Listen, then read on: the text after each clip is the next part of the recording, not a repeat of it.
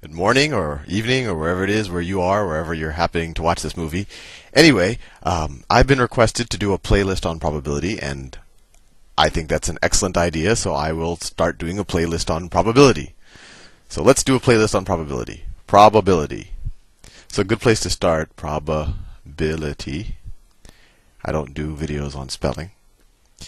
Probability. So what is it? And I think all of us have kind of a sense of it, very informally. And as far as I can tell, there actually isn't a formal definition of what a probability is. There are kind of several almost formal competing definitions. So just in our everyday life, if the weatherman says there's a 50% chance of rain the next day, he's essentially giving a probability. He's saying that, well, there's a couple of ways that you could interpret the 50% probability.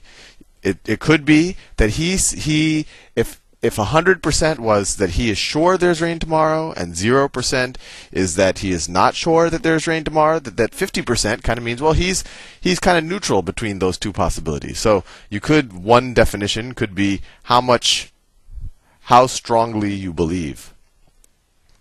How strongly you believe, and this is actually there's a whole school of probability where they view probability like this. And this is called the Bayesians, and we'll go into that more. And actually, when we do easy problems, all of these things kind of are the same thing, but later on we'll see what the difference is.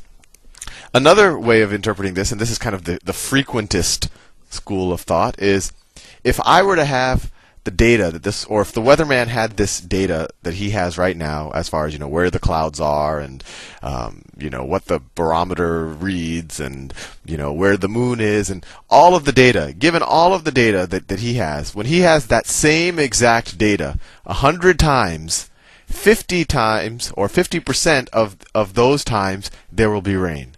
So you can almost view it as given the data he has, if you had that data 100 times, or if you were able to run this experiment 100 times, although that's very unlikely that you would have that exact same number of data points, whether Mars is in the right place and the sun is flaring and all, it's very unlikely you have those exact same the butterfly effect. One butterfly can affect the wind patterns across the ocean. So it's very unlikely that you could perform that experiment 100 times.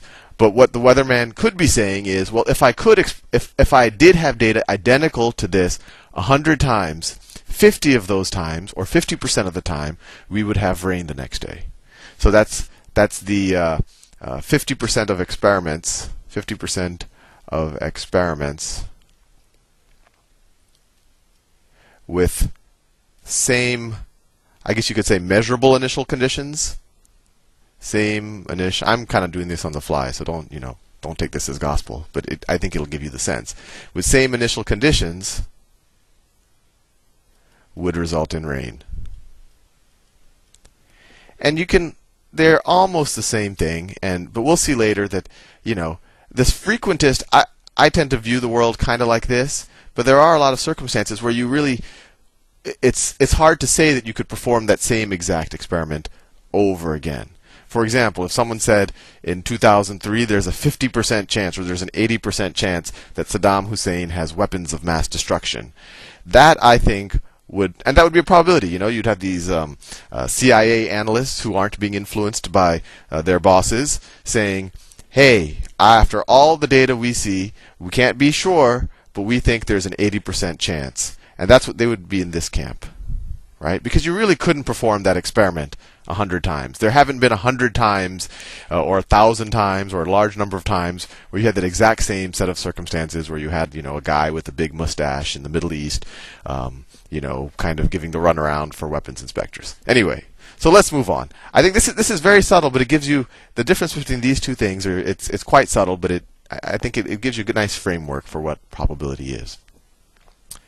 So let's just do a little bit of notation. And actually, I actually looked it up on Wikipedia, and they had one definition. Maybe it wasn't Wikipedia, it was maybe another website. And actually, I think you do see this definition a lot, where they say, the probability, and sometimes it's written as probability of A, sometimes it's just written as P of A.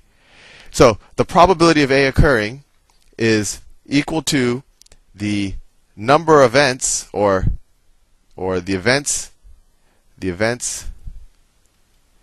in which A is true over total number of events.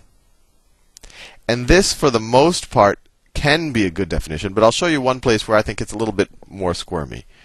So if I told you that, I'm going to flip a coin, and actually even better, let's roll a dice, and let's say I say the probability. I'm going straight to more difficult things. So let's say the probability of an even number. Well, let's use this definition that they gave. Well, what's the probability that this event is true? Well, let's see. What are all the numbers I could get? I could get a 1, 2, 3, 4, 5, 6. This is just a normal die. It's not one of those Dungeons and Dragons dice. So what are the number of events where we get an even number, where this is true, where even is true? Let's see. 2, 4, 6. Those are all the situations where we get even is true. So there are 3 where even is true. And then what is the total number of events? Well, we could get one of 6 numbers, so there's 6 total, and that equals 1/2, and that also equals 50%, right? We know how to convert fractions to percentages. And this is right. This is completely right. But the only time where you can really apply this, and in most of what you'll do in school and things, you can apply this. But this assumes that all of the events are equally likely to occur, right? You could have had a dice or a die, I forget how to say the plural, or the singular. You could have that situation where maybe, the 6-sided is weighted a little bit more, someone sanded it down so it's more likely to have a 3 or something. And in that case, you wouldn't be able to use this definition. So I'm going to modify this definition, although I don't know if it's traditionally modified. This is one possible. Events in which A is true divided by, well, let's say equally probable events in which A is true divided by equally probable total events. So in order for this to hold true, each of these 6 circumstances have to have an exact equal chance of occurring. And we're going to do, maybe in this video, actually probably not in this, I only have 3 minutes left, but in this series I'll show you situations where, we'll have an unfair dice or die, or we'll have a set of circumstances where each of the total number of events, they're not equally probable. So that's why I want you to become a little bit wary of this situation. So with that said, let's do a couple of probability problems that maybe give you a little bit more intuition for what's going on here in the world of probability. So if I'm flipping a dice and I said, well, what's the probability of heads?